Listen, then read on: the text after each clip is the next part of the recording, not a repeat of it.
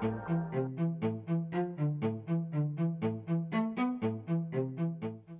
there, tech fans. Rick here again on another Gadget Friday. And today's discussion is going to be a little bit silly, but it's also going to be really serious because I'm going to be talking about mice and more specifically, building the perfect mousetrap.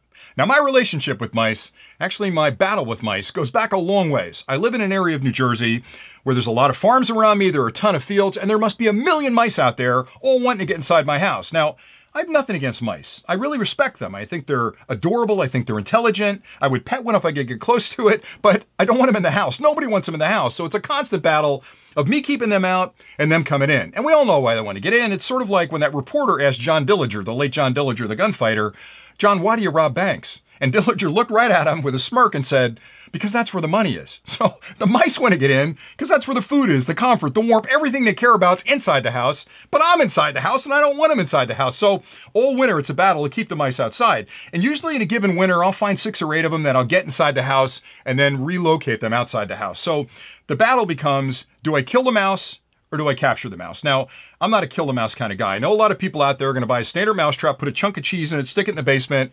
You got a mouse, take them out, and that's the end of it. For me, I kind of look at it a little bit more philosophically, right? I know that's kind of a hippie thing to say, but there's a picture of me in the 70s. I was a full-on hippie.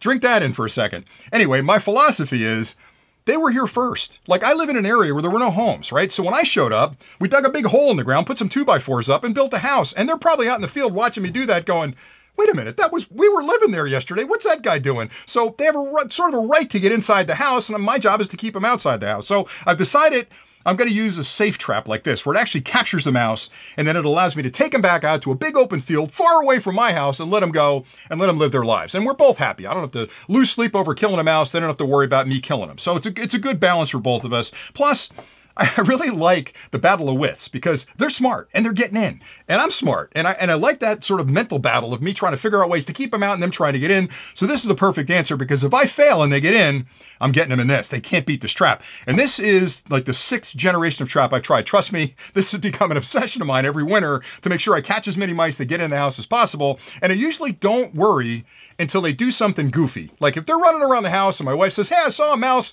maybe I'll set the traps, maybe I won't.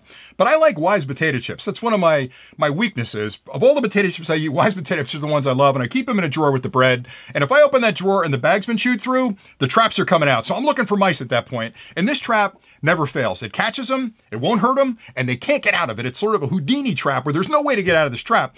And what I love so much about it, and I've tried a bunch of others. Here's a clone of this one built by another company. It's got a very similar design, but see how cone-shaped it is? This guy looks like a little house, and I think that's part of the appeal. There's a lot of room inside, so when they get in there and they get trapped, they're not feeling like claustrophobic. This one, it's like a big tube they're crawling in, so it just didn't work. So I tried these against each other, and every trap I try against this is 100%. The other traps are maybe 20 or 30%, so this is what I'm going with, and they're all about the same money, but I like this trap an awful lot. It also has ventilation holes in it. It's even got it's adorable. It's got a little diagram of a mouse over here talking about, a smart trap, a safe trap, so everything about it is just exactly what I want.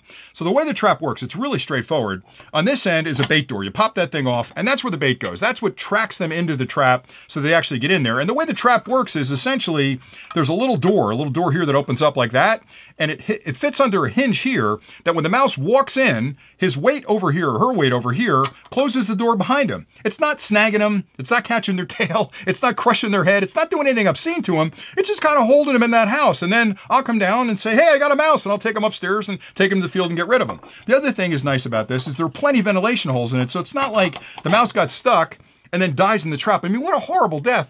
In some ways, snapping their neck with that other trap is more merciful, I guess, than let them sit in here and then actually starving to death or suffocating. So there's plenty of ventilation. I typically set these at night. Once everybody's gone to bed, I'll come down the next morning and check. And sure enough, I'll have a mouse or two, and then it's on. So what I do is I don't just let them go in the backyard because I'm not an idiot. If I put them in the backyard, they're going to know how they got in. They're going to go, "Okay, let us out in the backyard. There's the hole. Let's go back in the house." So what I do is take them far away from the house. But before I do, and this may seem a little strange, but it's my routine, is I take them upstairs, put them down on the kitchen counter, and I take a picture of them. And all winter, I have a rogues gallery of all the mice that I've caught up on my refrigerator in case there's recidivism. So if they come back, I compare them to the picture and go, wait a minute, you've been here before, and I give them a stern talking to before I take them out to the field and let them go. The other thing that's cool about that is that I get a chance to talk to the mouse and say, look, dude, I live here, you shouldn't be here, I'm gonna put you out in the field, don't come back. If they're smart, they're listening to me, maybe that's making some sense to them, but anyway, they take them to the field and let them go. All right, as far as the bait goes, these guys have thought of everything. So the door pops off, the bait slides down in there. Now, you might be thinking, I'll just throw a piece of cheese in there because mice like cheese. That's a cartoon thing. I'm not saying mice won't eat cheese, but that's not the thing that's going to draw them in, because to get a mouse in the trap, you need an aroma that permeates the house. So it's got to be something that smells really good, but travels really well through the house. And that slot is perfect for crackers. Crackers slide right down in that slot. Now, you can't just put a cracker in there because they're not going to go after the cracker. It's got to have some aroma to it. So what do you put on crackers? Okay, cheese, but also peanut butter. I love peanut butter crackers. And this smells so good. And it flies all over the house, and they smell like peanut butter. They go looking for it, and boom, I got them in the trap. So the rule of thumb is, I take some peanut butter, and I love Skippy. This is my favorite. I'm not a chunky guy. I like it smooth. Anyway, you put a little peanut butter in the cracker, and you put it in the trap. Now, the rule for me is, if I'm going to bait a trap, and I'm peanut buttering up a cracker, I get one, and then Mike gets one. So one goes to me, and then one goes in the trap. So you got to spread this pretty thin. And once you do, it just slides right down in that little hole, just like that. It's perfect. Then you put this little door back on and close it, and that's it. You set the trap by opening the door like this, and then put it anywhere you want, where you think you got mice. So typically you want to line it up against the side of a wall. So if you've got a wall here, put the trap here because the mice will run. Excuse me a second. I got to get this peanut butter out of my mouth. Okay, I'm back. The mice are going to run along the wall, so you want to set this up against the side of the wall. The mice will run this way. They run inside, the weight springs the trap closed, and you've got a mouse. Now, the only thing that's worrying me a little bit, and this is why I do it at night, because I don't want them sitting in there for 8 or 10 hours, because they're suffering, right? They're scared, they're inside there, they're claustrophobic. So I want to take them outside as quickly as I can, so I'll typically set it late at night. Next morning I'll come out, and I'll check all the traps, and sure enough, there's a mouse. We have the conversation. I scold them, take them out to the field, let them go, and they don't come back. And that rogues gallery that's on the refrigerator is kind of a funny thing for me to have it up there. But I'm telling you, when I compare them with the ones that I've caught, none of them are the same. So either they're really good at disguising themselves or whatever, but I don't have to worry about it. So when I catch them, put them out in the field, they're gone, and that's the end of it. Now, the trap, again, they're all about the same, $4, $5, $8, whatever they are. This is the trap. I'll put a link below where you can actually find it. I don't owe this company anything. It's just a trap that I use, but I'm telling you, I've tried 6 or 7 generations of traps that are sort of live catch traps, and this is the one that works without question. Not that you can't catch mice in the other ones, but this one's infallible, and they've never gotten out of it. Some of the other traps I've tried, I can tell I had a mouse because the cracker's gone, or the cracker's gone, and they've gotten out of the trap, and there's little trails of crackers all over the place. This one they're not getting out of. So once they're in there, you got them, take them out to the field, and you're good to go. The last thing I'll say is that this seems like a simple clip. And Rick, you're talking about a mousetrap, you're a technology guy, what are you doing?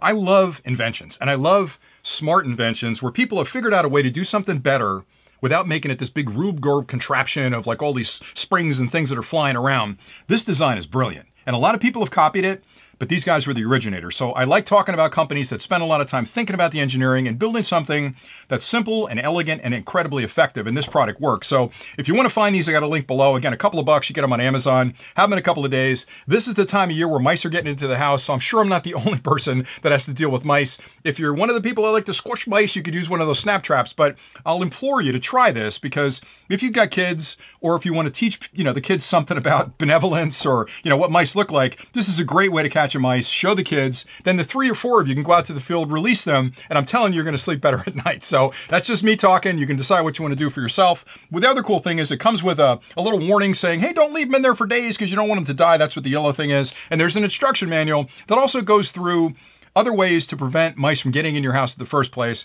And they talk about how you can seal things up and little holes and everything else, because mice are incredibly clever creatures. And if there's a tiny little sliver, they can sort of flatten themselves to get through it. So that'll help you sort of mouse-proof your house. And that was pretty much it for today. So I hope you guys are enjoying these Gadget Fridays, because I play with a lot of stuff, and I spend a lot of time thinking about technology and all kinds of mechanical things, and something like this to me is the perfect answer for mice. I almost look forward to the season when mice are showing up at my house, and I check the bread drawer, and sure enough, the wise potato chip bag has been eaten through, and it's like, all right, man, it's on. Season's on. Let's go. I'm going hunting, and I catch them and take them out to the field. So my little way to amuse myself in the winters, but hopefully you find these clips helpful. Thanks an awful lot for watching. I promise you I'll have some high-tech stuff coming this week during the normal clips, and then I'll have some more Gadget Friday, important stuff going on Fridays coming up. So stay tuned to the channel for that. If you have any questions about the trap or anything I've talked about, drop them in the comments below, and I'll get back to you as quickly as I can.